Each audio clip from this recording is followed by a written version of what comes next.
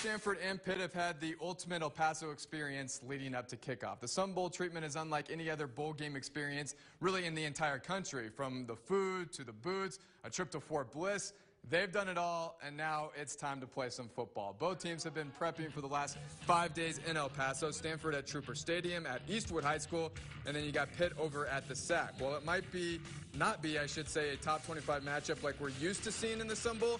This game is pretty intriguing on paper. Not to mention, it's the Sun Bowl. Just when you think you've seen it all, this game rolls around every year and surprises us. Stanford is looking to win this game for the second time in 3 years. Pitt is trying to win their first bowl game under head coach Pat Narduzzi.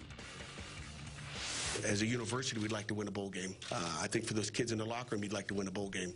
I've won some through my career, so it won't be my first bowl win, but it would be a first bowl win as a head coach, and obviously that'd be fun too. We're going to enjoy all that the bowl has, but when it's the time to work, we're going to get to work. We're going to probably practice physically. We practice it. We get after it. We go fast. Unbelievable hospitality that we get an opportunity to take advantage of. So we're going to soak all that up, and when it's time to play football, we're going to play football.